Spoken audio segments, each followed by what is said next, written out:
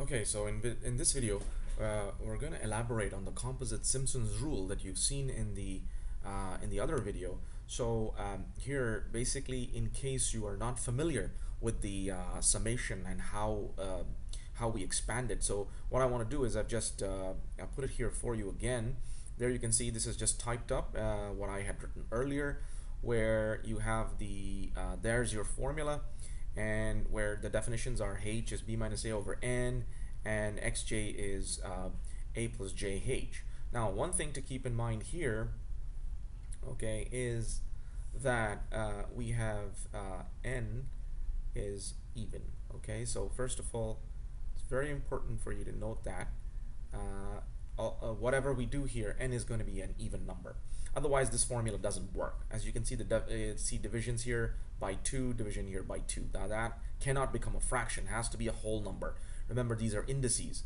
These indices, j counters, can't be fractions here. These have to be whole numbers. So n, for that reason, has to be even. So let's take it as an example just to see how we would do this. Suppose we use n equals 4. Simple example. Then in this case, so what I'm going to do is let's just down here. So what I'm going to do is I'm just going to show you this for n equals 4, what the rule should be, what the formula will be. So it's going to be h over 3 plus f at x0, or let's say a. So x0 is a, remember. So let's say a plus we will have one element from here, so summation j equals 1.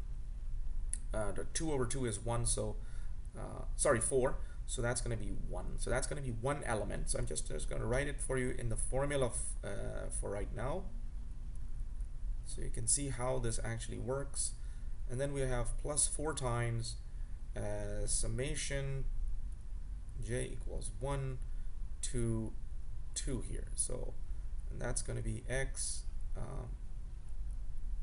2j minus 1, and plus our n, xn, is b. Okay, so just for your reference, remember x0 is the starting point, it's a, and xn is b. So that's just going to end up being f of b. So that's basically our composite rules. That's a, sorry, it's clear. So now what will happen is, as we go through this is the part that you might find that you're not getting fully. So it's going to be f of a plus.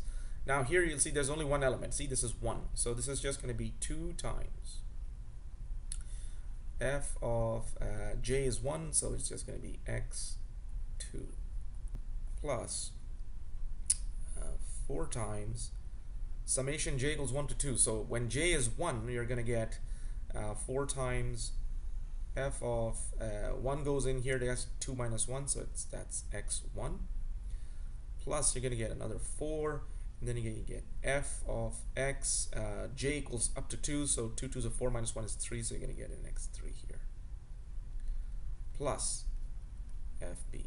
Okay, so now if you just write them in a bit better order, so you're going to have f of a plus you're going to have 4 fx1 plus 2 fx2 plus 4 fx3 plus f of b. Okay, so that basically is how you would expand this. That's just a quick example of how this works. Now the composite trapezoidal rule that you would be seeing in the video and the other video is much more straightforward. This is the slightly more complicated one because of the even odd values, but this is how it works. There's nothing you have to do. Just remember that n here, okay, just remember that n that you see here, this must be an even number. Okay, n equals 4 as this example is chosen here. And you can try yourself for other examples with n equals 6 and 8 and so on and so forth.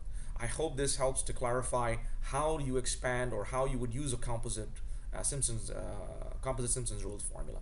Thank you.